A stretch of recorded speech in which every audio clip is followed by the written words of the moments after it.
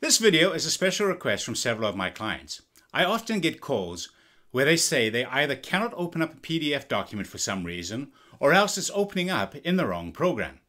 So within this video, we're going to have a look at several things. We're going to have a look at how to change the defaults in Windows 10. Then we'll move on to the browsers, and we'll look at how to change Microsoft Edge, Google Chrome, and Mozilla Firefox. Last, but certainly not least, we'll have a look at Acrobat Reader itself, because there are several settings in there that could prevent certain documents from opening. Hi, it's Steve here, helping you make sense of your computer. If you're new to this channel, please take a second just to hit that subscribe button down below, and any programs mentioned in this video will be linked in the description box down below, so please be sure to check that out. Okay, first up, Windows 10. Where do we change the settings when it comes to Adobe Acrobat and PDF documents? Click on the Windows logo in the bottom left corner, which is your Start menu. Select Settings from the left-hand side. Once there, click on Apps. On the left, Default Apps. Scroll down this list all the way to the bottom where you see Set Defaults by App. Once the list loads up, look for Adobe Acrobat Reader DC in the list. Click on Manage, and this is what you'll normally get. .pdf has been set by default to Microsoft Edge. Click on Microsoft Edge here, and scroll down in this list and select Adobe Acrobat Reader DC. And that's it. You can close down your settings, and your default handler for PDF documents has now been set to Adobe Acrobat. With Windows 10 out of the way, Google Chrome. Let's have a look where Google Chrome settings are. Open up Google Chrome and click on the three dots in the top right corner here. Scroll down to Settings. Once you're in Settings, on the left-hand side, click on Privacy and Security. Then on the right, click on Site Settings. Scroll down to the very bottom where you see Additional Content Settings. Click on it. And if you scroll down, you'll see PDF Documents here. Click on it once, and you'll see there's two options for PDF documents in Google Chrome. One of them is to open it automatically, and that's the default, and you don't want it to do that. What you want to do instead is click on this button on the right, slide it over to the right-hand side, and now what it will do is it'll download the document, the PDF documents, and it'll save them into your Downloads folder. From there, you can open it up in Adobe Acrobat Reader without any issues. Done with Chrome, on to Mozilla Firefox. Let's check the settings in Mozilla Firefox to make sure they're opening in the right spot. For Mozilla Firefox, simply click on the icon in the top right corner, scroll down to Options. Under the initial tab that opens up, which is General, just scroll about halfway down and you should see Applications.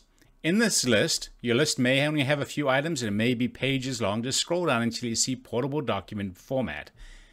The initial option is Save File. This is what you want to keep as your option. You always want to save files so that your scanners can kick in and properly scan the files. Then you open it from your Downloads folder. Sometimes certain updates change this and it says Open in Firefox. I've also seen a lot of people click on Use Other, then they choose Adobe Acrobat Reader here. Now this will work. However, I do caution against that. I always say download your files so that scanners, whether it's a malware scanner or a virus scanner, can kick in and make sure that document is clean for you. So that's the recommendation, save file, and then you should be good to go.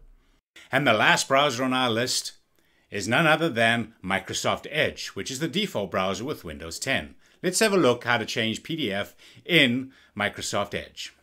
With Microsoft Edge, one would assume that the Windows 10 settings control Edge, but no.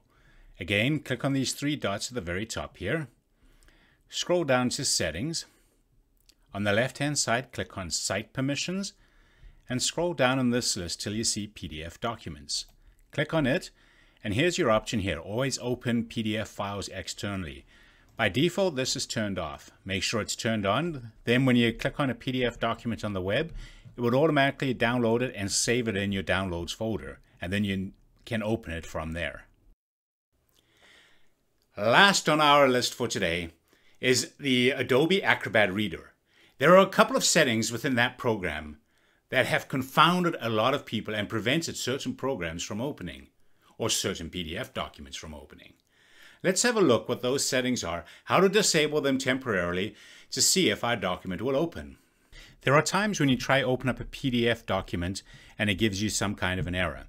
This is because of some of the security settings in Acrobat Reader. Open up Acrobat Reader, click on Edit, and under this Preferences tab, near the bottom is Security Enhanced. There are two settings in here which can potentially cause problems. And what you want to do is, if you're having a file that's giving you a problem, disable these two settings just for that one file and then re-enable them afterwards. The first thing is this Enable Protected Mode at Startup. When that's enabled, basically what Adobe has done is they've introduced some scripting in the background that is protecting your computer and mitigating and preventing security vulnerabilities in Acrobat files. So this is a good thing to have turned on. Enhanced security is basically protecting your computer from unauthorized locations. So sometimes when you open up a PDF file, it automatically goes out and tries to grab other stuff in the background. This protects you, so do not turn these off permanently. Keep these two options enabled.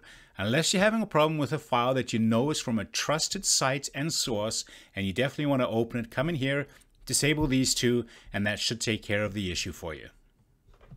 Well, folks, that's it for today. I hope within this program, the problems that you've been experiencing with PDF documents can be resolved. So until next time, please stay safe out there and have a fantastic day.